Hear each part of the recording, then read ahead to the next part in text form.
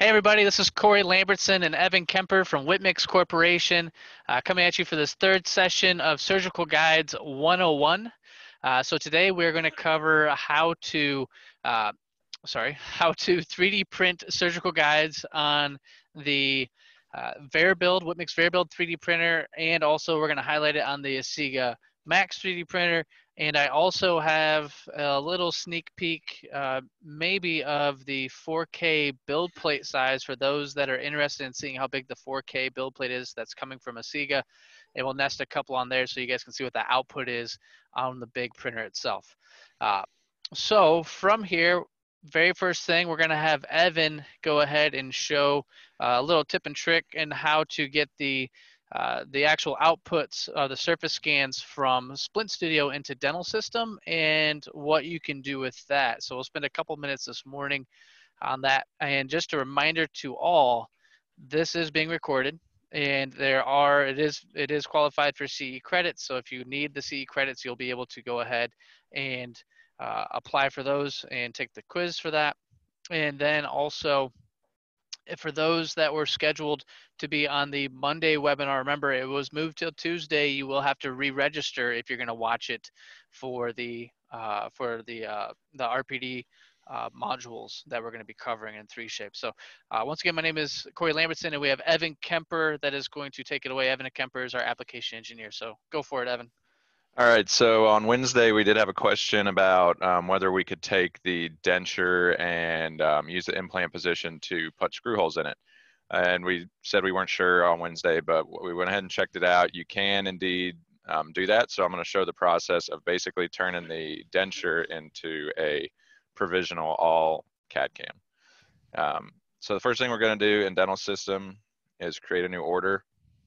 Then I'm going to select my implant sites. Are you sharing your screen? Oh, I am not. Good call. It's hard for people to see if I'm not sharing. Let's blow this up real quick.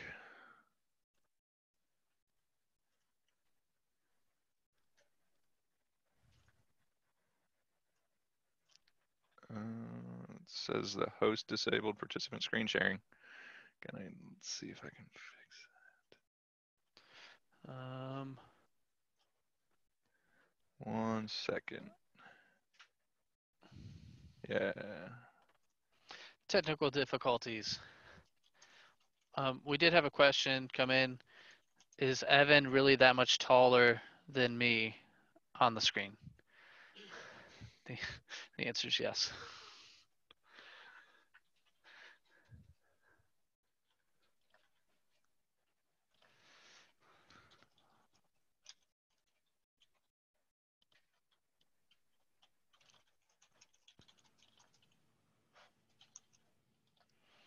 Okay.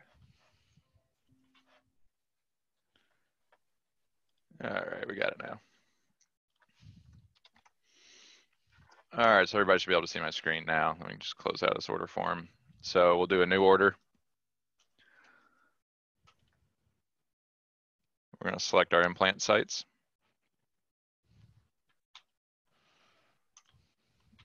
And we're going to go into under abutment, and we're going to go to wax up abutment. And then we're going to pick our platform.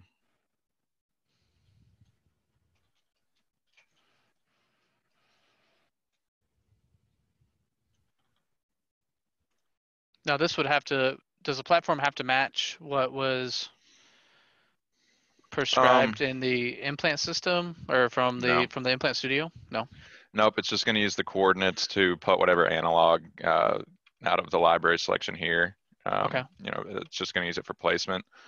But you would, like, you know, if you're going to be restoring on, say in this case, I went back and did it in Strawman RC, then you would want to make sure whatever company or platform you're using here, whatever tie base is appropriate for that implant system.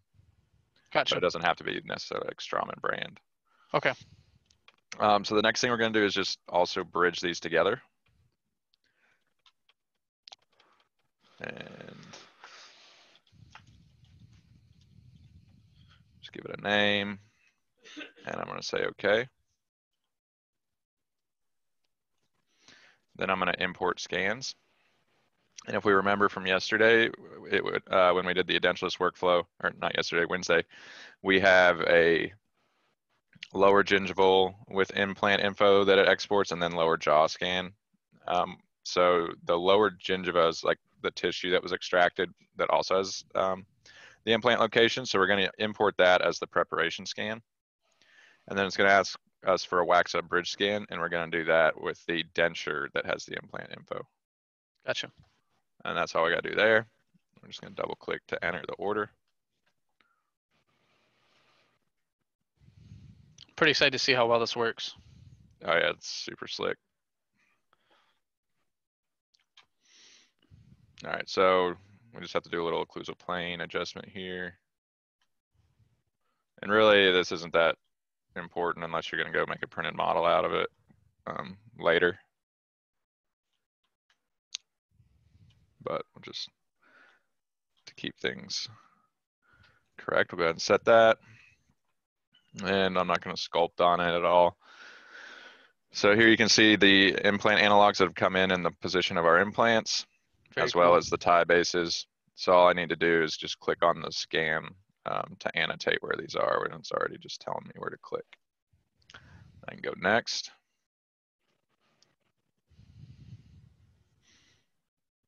And we can adjust the insertion direction if we want, but I'm not going to change that. We're just converting the bridge anyway, or the denture. So.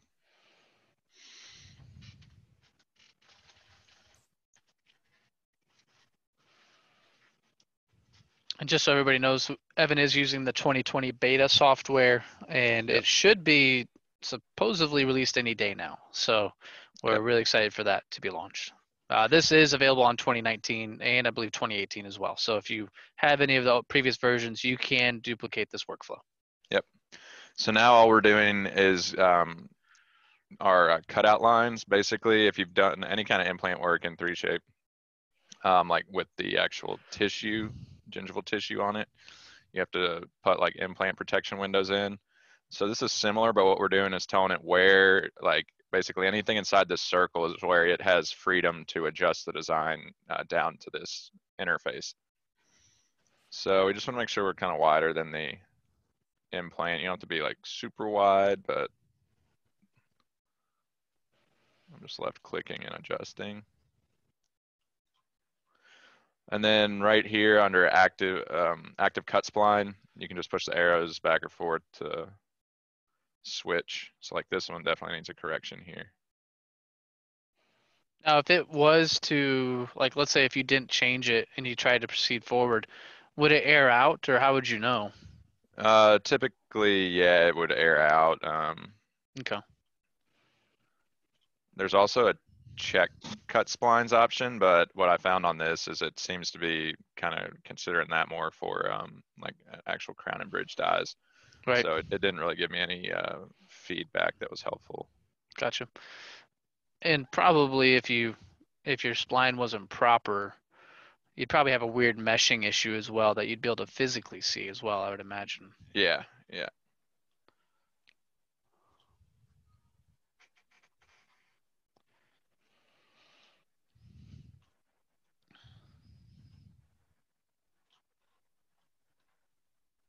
And we'll finish up on the last one.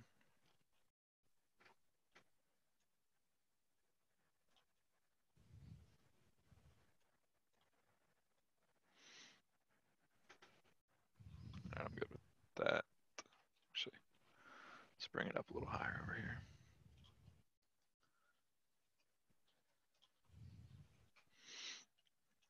Then I can just click next.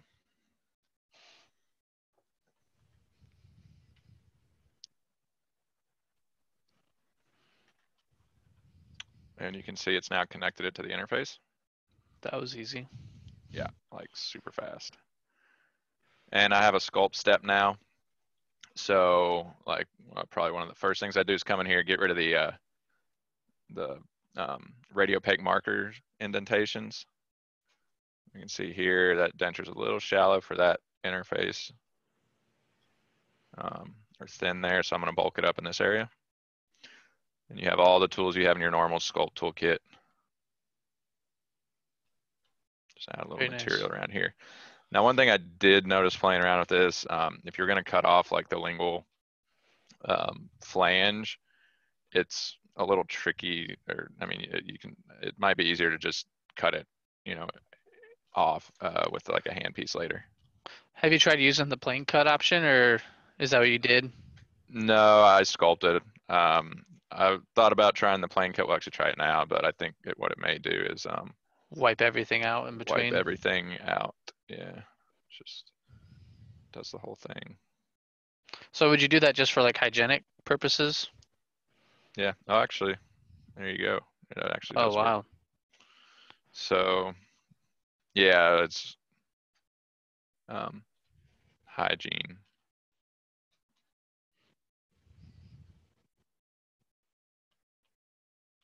Hmm. Who would have thunk?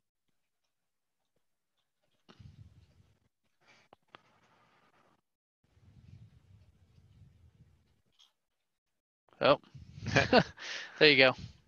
Um, So it very well could have just been maybe oh, it's good. so yeah, you play around with that, and then you can probably sculpt it from there pretty quickly. See, the smooth tool kind of pinches it in between, Hmm. which is probably where you get a lot of issues.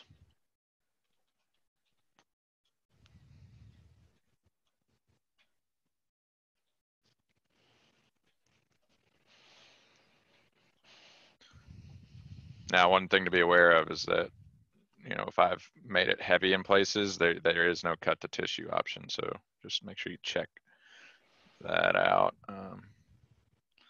And you could still use the like minus tool to take more off if you wanted to, and then come back and smooth it. Gotcha. But that'll be kind of up to you. It might be easier for you to just do it by hand later.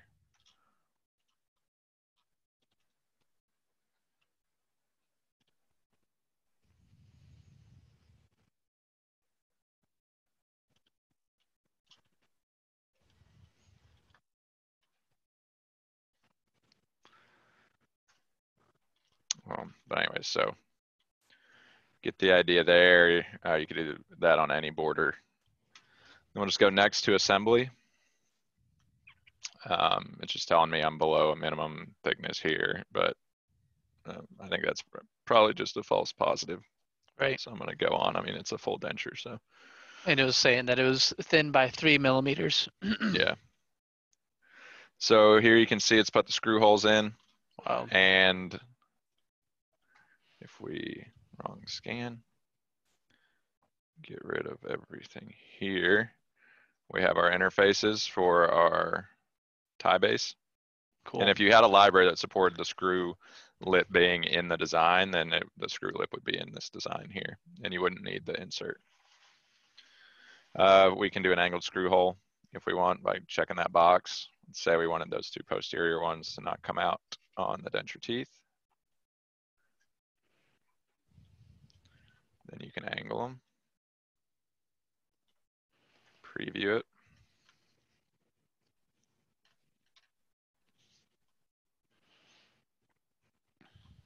And if you're happy with it, we can go next. Just wait for it to save. Close out here.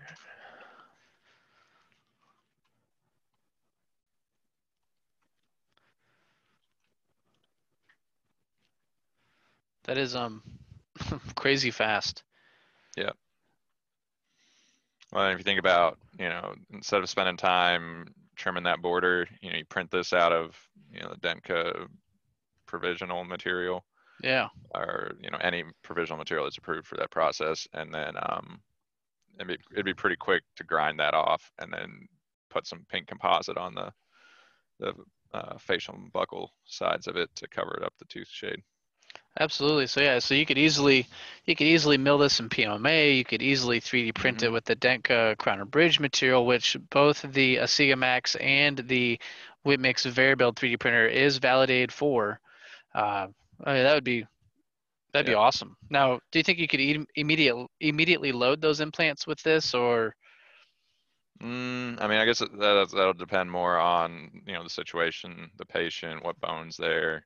Yeah. Um, So that'll be on a per case kind of basis, but this will give you something that you probably don't have to reline unless, the one thing about guided surgery is there's always a chance the guide needs to be set aside and, go back to a traditional surgery style, in which case the implant probably won't be exactly where it was planned.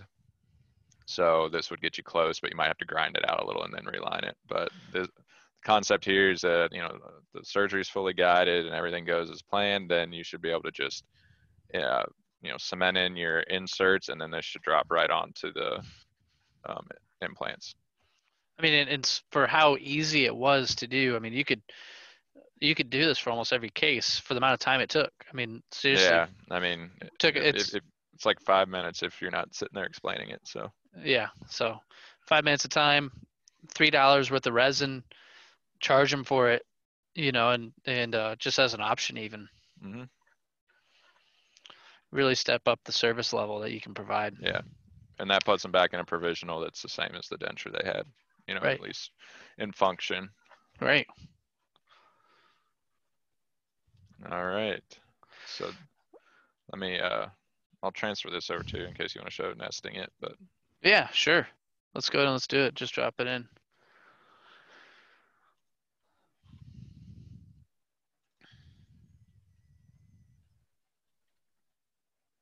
I'm just going to put it in here with the implant studio stuff. It works. All right. So with that, I'm going to hand it over to Cory. All right. So host disabled, participant sharing. Yeah. Looks like we're going to have to switch around who's host for this one. Let me switch you to host real quick. Okay. Let me know when you're ready. So here what we'll do first is what I like to do is I say we go ahead and let's cover the IFU for the surgical guide material to make sure that you understand where to get it and how to use the material properly. And then we'll dive into the 2 different 3D printers and cover the nesting software. We're not actually going to print live today, and part of that reason is because we have seen that over the last 3 weeks, or actually 4 weeks, 5 weeks, where we have printed live. The principle and process is the same for loading the resin and actually printing. So let me go ahead and share my screen. All right, so everybody should be able to share the screen. Once again, if anybody has any questions at any time, please feel free to ask. So I'm going to start on the actual Whitmix website. So if we go to whitmix.com, there's a couple sections here that I want to cover for very useful information. So if we go to products, and if we select on 3D print resins, we can actually find the full list of resins that Whitmix offers and also sells. So we're printing today, or what we're referring to would be our VeriGuide OS resin. This is our surgical guide resin. Now this is a class 1 medical device, so the requirement for the materials is not going to be as strict as what we see with our like our splint material, which is a class 2.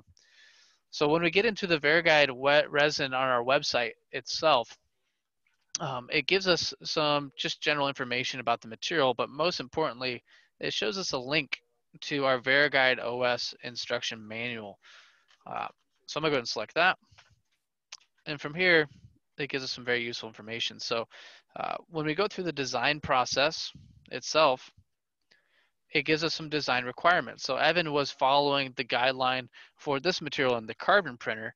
However, for outside the carbon network, there are some design requirements. So the minimum wall thickness we need to be is 2 millimeters. The internal offset needs to be greater than or equal to 0.1 millimeters. Now you can still go below that, but we found on average the 0.1 millimeter seems to fit really well. Blockout for any sort of angles for undercuts is 0, retention is 0, and then the offset for the sleeve, we recommend to start at 100 microns and then make your adjustments from there. The processing for the printing really just needs to be at an ambient temperature between 20 to 30 degrees Celsius. But most importantly, we want to print in 50, 70, or 100 micron layers. And we do not want to add any supports to the intaglio surface. We're going to cover that here in a moment. Post-processing of this material is fairly simple, like all printed materials. We're going to go ahead and clean it in an ultrasonic cleaner or any other alcohol or any other, I guess, cleaning unit or cleaning station. And it's going to be at least a minimum of 5 to 10 minutes of actual cleaning in the alcohol bath.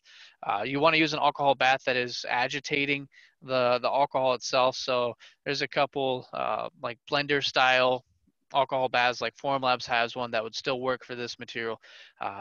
I believe we're going to be coming out with also a cleaning unit as well, and it has 2 separate baths, and it's also we're no longer using the ultrasonic. It's more of like a blender style, which really works well. From that, after your alcohol bath is complete, that's when you need to actually cure the actual surgical guide. So there is a curing protocol. In our IFU, we have listed just the auto flash curing unit for 6,000 flashes. However, you don't have to, you're not just stuck with just the auto flash curing unit. You can use just about any other curing unit on the market as long as it has a wavelength between 300 to 7 nanometers, and you can get a 200 watt output for 10 minutes. So go ahead and take a look at the curing unit you have. If you have the Uvatron, you can use it. If you have the Asiga Flash unit, that's where it's a little bit iffy, because it does reach between the 300 to 700 nanometers. However, it's not a 200 watt output. You'd have to dose up the amount of time. So there is a formula I believe you can use for the dosage of light for a certain watt output to be able to achieve the same requirements. So from here, let's go ahead and talk about the 2 printers that we have to be able to use this resin. Now, this resin is open source resin, so if you have other 3D printers, you can use it. If you have, for example, let's say if you have one of the like less expensive units that are like LCD based, you can use it on those printers. If you have a DLP printer like an Asiga, you can use it. Or if you had like like the Strawman printer, for example, you can dial it in and use it in that printer. It is open source, so you can use it just about any printer. The VeriBuild LCD, you can use it in this printer here. And so if you go to this website, if you go to whitmix.com, you can find some information about the printer itself. Something that's cool is that you can download the software directly from our website. And if you just want to play with the nesting software, if you're thinking about buying a printer, you can gain it right there. And of course, we also have the Asiga Max 3D printer. This material is validated on this printer as well. And I believe you can get the software directly from the website if you want to play with it. This is just a DLP 3D printer versus the VeriBuild as an LCD printer. So let's go ahead and let's dive into the actual softwares themselves.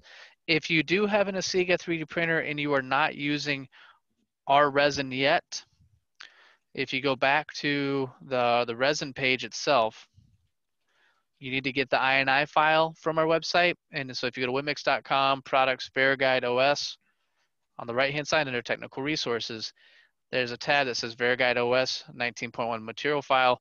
You'll want to download that material file. Or you can get it from Asiga's website, asiga.com, if you log into your account. So let's first actually highlight the Alpha 3D software. So this is the software that we're going to use for the VeriBuild. And I actually captured the 4 different surgical guides that Evan created earlier this week. So the very first thing you're going to do is you're going to make sure it's set for the VeriBuild 3D printer. And then we're going to choose the material we want to use. So from here, if we select on the drop down, we can see that we have all of the VeriModel resins. We also have our VeriGuide, which is a surgical guide resin that we're highlighting, and the Dentka resins. Now, if we were going to go ahead and print the provisional that Evan just created, you would want to choose the Dentka crown and bridge material. Now, this is a temporary material that's good for 30 days in the oral cavity. This is the same for the Asiga Max as well. It is validated. They are both obtained, or they're both under that 510K umbrella with Dentka, which is really exciting. Before this, I'm going to choose our surgical guide resin, VeriGuide OS, and then I'm going to choose the layer thickness I want to print in. So I'm going to print this in 100 micron layers. And from here, I'm just going to select apply. So I'm going to go ahead and rotate the screen around, and let's get it centered a little bit. And let's go ahead and import in our STL files. So I'm going to go to the top left-hand side where there's a folder, and I'm going to search for my STL files. So I have these on the desktop. All right. So I'm going to go ahead and import all of them. And let's see what happens. I think we'll be able to fit them all in. Looks like we can. It's going to be a tight squeeze. We're going to have to angle a lot of these on a 45-degree angle to be able to get them on. It may be a tight squeeze. We'll give it a shot. So from here, I'm going to go and select on the first surgical guide I want to manipulate. And I'm going to go over to turn or move. And I'm going to rotate this around. It's kind of hard to see with all of them in, so it may have been a better option to not actually bring everything in all at once. So let's move it out of the way so we can actually see what we're doing. All right. So I'm going to go ahead and manipulate the next one as well. I'm going to rotate this over to about a 45-degree angle. Oop.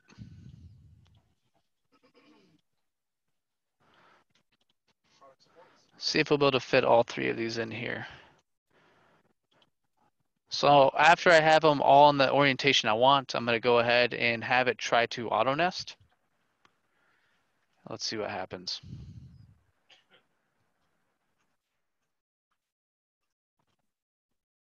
All right, so it's saying it can actually fit 3 of them in.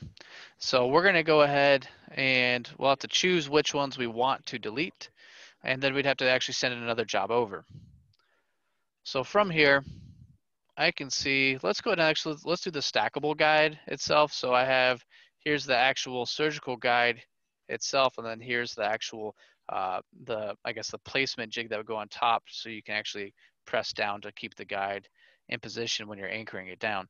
So I'm gonna delete off this guide here. And let's go ahead and let's nest again and let's see what happens. Very good.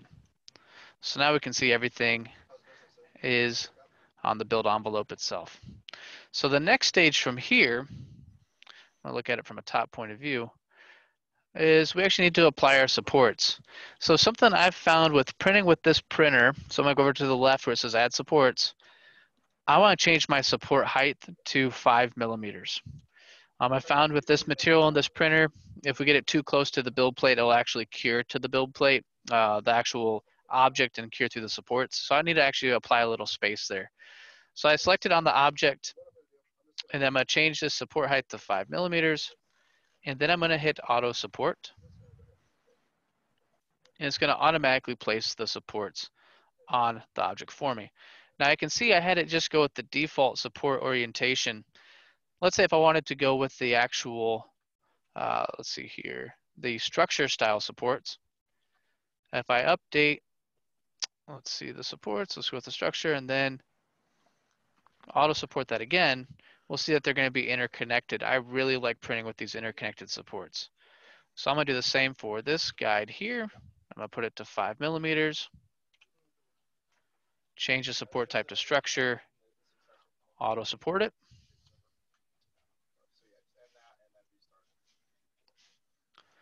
And then we have our final guide here. Change it to structure and auto support. So we can see there's actually, I mean, if we had a smaller surgical guide, we could probably intertwine this a little bit deeper and actually fit all 4 on here. It'd be a tight squeeze, but I think we could make it happen. So just to see all the models with the supports on it, I mean, this has been, I think, maybe 3 minutes of working. We've got everything actually in the build envelope, oriented the way it needs to be printed, and then supported as well. For our surgical guides, this printer on the VeriBuild, you're going to want to go with the orientation of between 30 to about 65 degrees for the highest accuracy to be able to achieve it. I can see this guy here, I made actually a little bit more vertical. I should actually tilt him in a little bit. So I'm going to undo the supports for that guy. And then I'm going to come in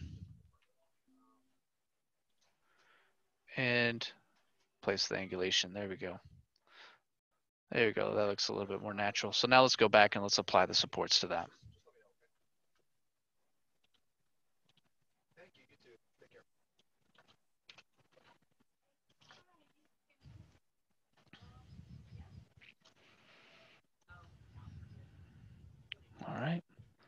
Now, if you look at it from a top view again, I can see that I'm crossing through.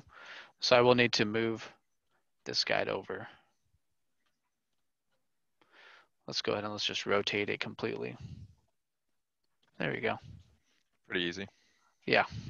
So from here, the very final step to actually get this over to the printer is we're going to slice and print my model. So when I select on the save option, which is slice and print, we have one last option to change the material or change the layer thickness. So I'm still going to go with 100 micron layers. And then I'm going to change this name. So I'm going to call this SG101. So from here, I'm going to select save. It's going to take the actual three-dimensional structures and begin the slicing process.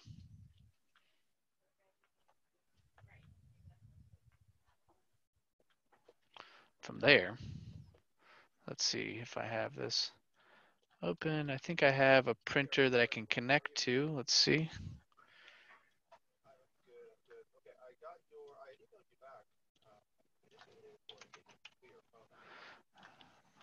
I may not have one of the printers turned on.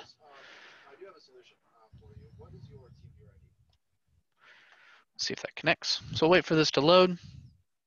But from here, after this is done, it's going to create a file location of where the actual sliced file is. From there, you can either place it on a USB stick and plug it into the back of the printer and print it, or you can actually upload it directly from the actual printer web interface, which the printer does have to be powered on. I was working on a printer the other day, so I don't think I actually have it powered on at this point in time.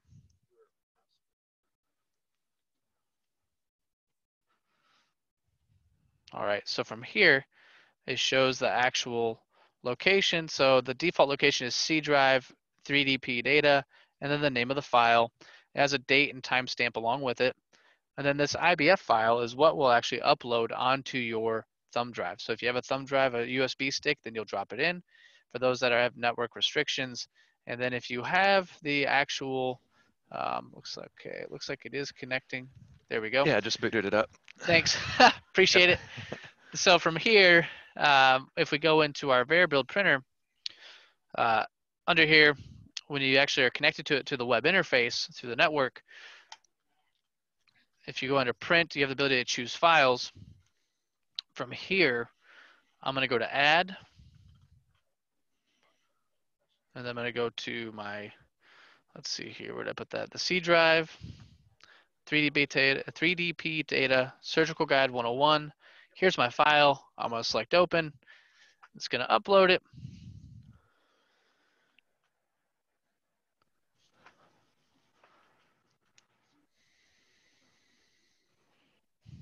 Wait for it to upload. It's a little bit of a bigger file, so depending on your network speeds, it may be a little bit longer. So from here, we can see it's uploaded. I'm going to select OK. I'm going to find Surgical Guide 101, select Next. It's going to default to my printer, and then I would select Print. Now, I don't want to select Print on it. I don't have the material in here, but that's how you'd actually start it for the VeriBuild printer itself. Pretty straightforward, fairly easy. Let's go ahead and see how it compares to the Asiga software, the Composer software. So I'm going to minimize this. Close out of here, minimize here. So let's go ahead and open up the Asiga Composer software. So this is the newest version for the Asiga Composer. When I create a new build, I'm going to select on New. And then from here, I can see all the printers that I'm going to connect to. As a bonus, like mentioned, we do have the Pro 4K 80 as an option. I will show the build plate size in relation to the surgical guides once I'm done nesting and sending this job over. So I'm going to select on my printer that I have in the practical lab, and then I'm going to choose my material. So I'm going to go and select under the material dropdown my VeriGuide OS, and then I'm going to choose my layer thickness. So it is defaulting to 100 micron layers. From here, I'm going to select OK, and now I'm going to import my parts in. So I'm going to go to Add Parts, select Files, I'm going to search for it on my desktop. Oops. Now the build plate on the Max is just slightly bigger. I'm going to see if we can actually place all the parts in together. The cool thing about the Asiga Max is because it's in that ultraviolet light spectrum, I can print these in any orientation. They do not need to be on a specific angle. So I can actually print all of these vertically if I wanted to. I'm gonna see if I can snake this one in horizontally as well. So let's look at it from a top point of view. Oh, I think we'll have plenty of space to fit all these on.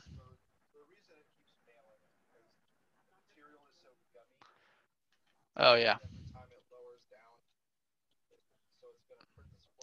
So from here, after I have my objects in the build envelope, I can see that these are purple. I'm gonna go ahead and raise or bring down this surgical guide. See how they're all purple? That means that they're actually passing through or outside of the print boundary. From here, I'm gonna go to add parts and it's gonna automatically raise them up above. So I'm gonna hit apply.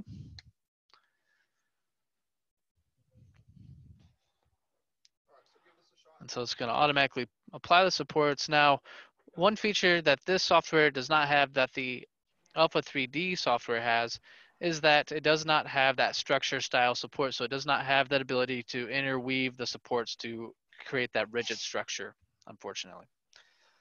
So from here, if I was to right click and rotate my screen around, I can see my 4 surgical guides.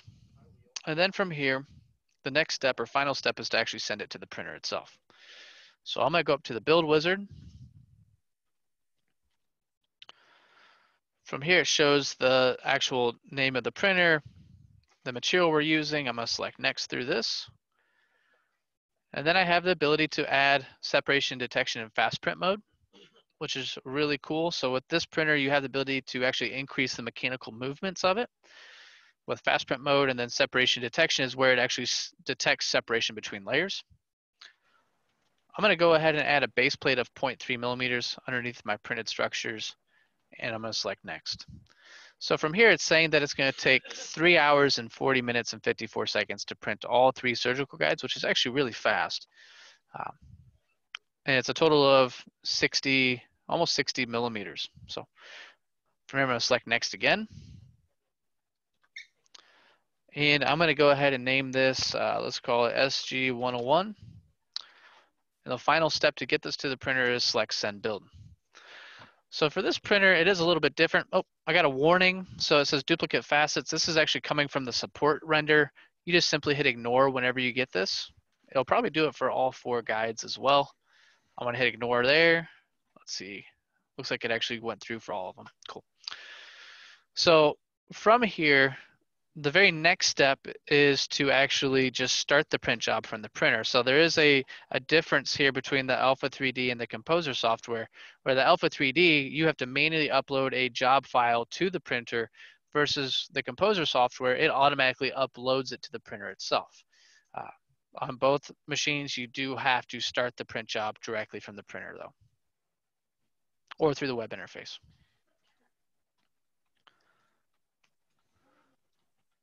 So from here, I have the ability to view slices. So I can play through the slices. So it shows every single layer that's going to be printed and exposed. And the final step would be to jump to the printer web interface, go to the front panel, and actually start the print job itself. So really simple. So from here, now that we've seen how to upload this from the Asiga Max, I do want to do that quick bonus. Then we'll be able to jump to any questions that you guys may have about the printers, the surgical guide material itself, or just the overall process. We still have a little bit of time, so if you have any questions for Evan on the design, we'd be more than happy to answer those. Yep. So just to cover as that bonus, let's go ahead and see the size comparison. So I have here the Asiga Max. I'm going to copy this over the exact same orientation. Let's create a new build. Let's say we are a Pro 4K 80 UV. Let's choose our VeriGuide OS material, 100 micron layers, just so everything is the same. So the build plate kind of looks the same size from here, but watch what happens. Let's go ahead and paste these in. Look at that. Look how much more real estate we have. So if you guys are interested or looking at maximizing the output of a 3D printer, you can see how much more space you have on the Pro 4K versus the Asiga Max. Yeah, it's quite a bit. Yeah. So we're we're anxiously awaiting the first shipment. Hopefully it gets here soon from Asiga, and once it's here, we'll be able to start playing with it, and we'll be able to highlight really the true output for it. But I mean, we could Yep. probably. What do you think? Do you think we can get 4 times this amount? Let's see. Yeah, probably. I think so. It'd be close. I mean, really, I think we could spend some time nesting it and probably get it so it all fits. Mm-hmm. So it says it can't place 2, but I think we could probably get Oh yeah. this to. I have to check and see.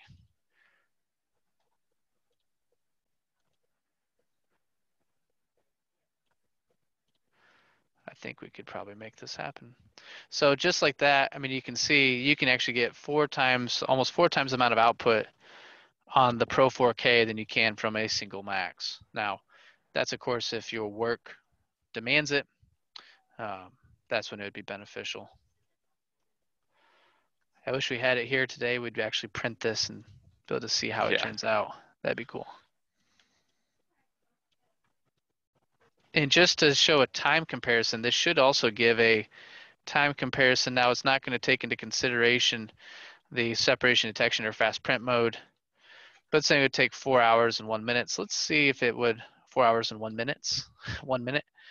Let's see if what happens if we enable separation detection in fast print mode. So it's saying it would take this whole print job here 3 hours and 21 minutes. So 40 minutes longer than what the Max would take, and you get 4 times the output. Pretty wild. Yeah, it's pretty impressive.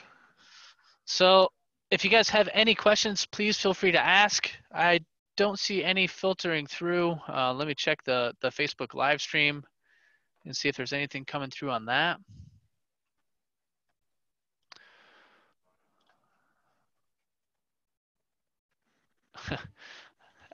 I had a good friend from back home that asked how I was doing. I'm doing great, so I don't know if he's still watching or not. I'll respond to that outside of it. But any other questions, please feel free to ask. And if not, we'll go ahead and we'll conclude this session. Give it a couple more seconds. Don't see any coming through at all. Oh, let's see here. I had a couple come through. Looks like we'll have to end it from our end. And then I have heard printing like that can cause warpage. So somebody asked, so printing maybe like that, are you meaning like vertically? Depending on the printer, it could cause warpage if you're not supported properly. But printing like this, I haven't seen any warpage vertically. I mean, this is how we print our denture bases, and we print them just like that. I mean, have you seen any warpage from this style of printing, Evan?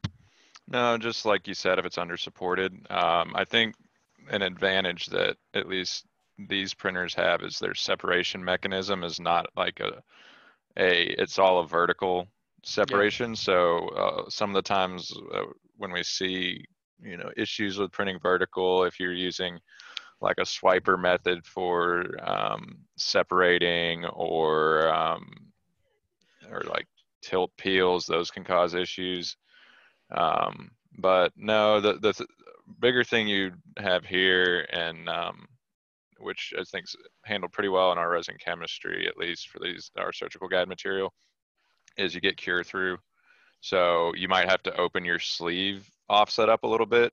And we talked a little bit about this on Wednesday and Monday, that if you're going to print vertically, you're probably going to need a little bit more offset around the sleeve. Yeah. Just because you get a little bit of cure through. That's really, at least with these printers, really the only thing you got to take into consideration, and then just making sure you support it correctly.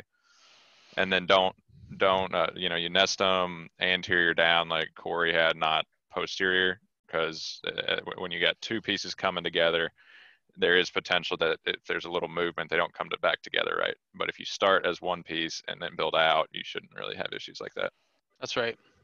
Yeah, that's a good point there. And also with something that you can do if you're worried about warpage itself, in the design software, you have the ability to add a support bar. Mm-hmm. And so if you're to put I guess a lateral bar there, on that posterior region of any of those surgical guides, technically that should help prevent warpage or any sort of, I guess, issue where it's deteriorating or moving outwards. Now, that's another advantage to this software. And also, you'll see that a lot of people do that with even dentures as well. So with the carbon printer and the new Lucitone material, they do, or at least they did at first. I don't know if they still do or not, but they actually showed the actual brace in between their dentures, which I'm going to guess that is probably to help against warpage, which is a Hmm. really good idea to implement. Yeah. You could even do that with models as well. Maybe that would help too. Um, let's see. Any other questions that come through? Justin Scott says hello. Hey, Justin. Hope all is well down in Florida. Let's see. I think that's it at the moment. So if you Yep. guys have any questions, you can email us at productsupport@wimix.com. And also, if you have not registered or re-registered for Monday's webinar, we apologize that it got moved to Tuesday, and actually it did go ahead and it accidentally deleted all of those requests. So you have to resubmit your joining the webinar for Tuesday, which we're going to be covering RPDs 101 next week, which is really exciting. Um, I think that's it for me. Evan, do you have anything to conclude at all, or? Nope. Nope. That's it. I think it covered pretty much all there is to cover with printing them. So. Awesome. Uh, I hope everybody has a great holiday weekend. We have a holiday weekend coming up, so hopefully everybody gets a chance to relax and spend time with family in this whole lockdown. So, uh, Yep. thank you all for attending, and hope you have a great weekend.